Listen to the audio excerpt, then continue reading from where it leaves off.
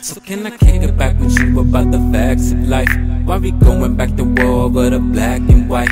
White man kill a black man and that's a strike. But black on black crime is killing us as fast as whites. Will I see the trigger man inside my afterlife? Or am I going down the hill just like a past this life?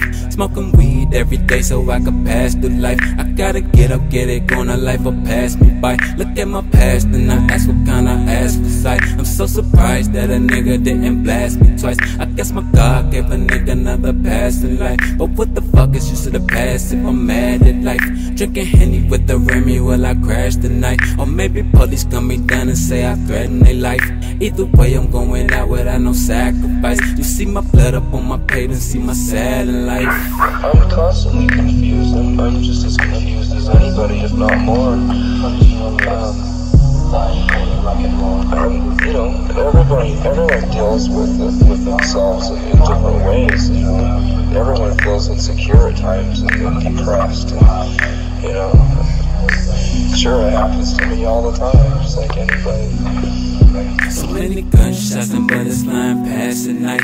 While we laying little kids to rest and casket white. Don't you know that fashion killers just as fast you'll die? I'm out here sinning, committing adultery with the pastor's wife. I used to sell them dope bags out on this corner at night. Police saw them jack boys that go and corner your life. I was a sticker kid too with no regards for your life. After I got what I wanted, shit, you gone for the night.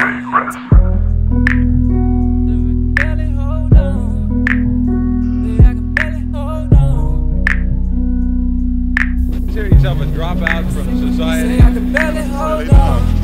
Because we're making our own society. If you give us a chance. We might I'm still living and breathing just like you. We just look a little different, that's all. We just have different ways of expressing ourselves. Which should be the free point of view anyway, you know. Your lyrics seem to have quite a bit of sophistication for what people in America consider a high school dropout should be writing.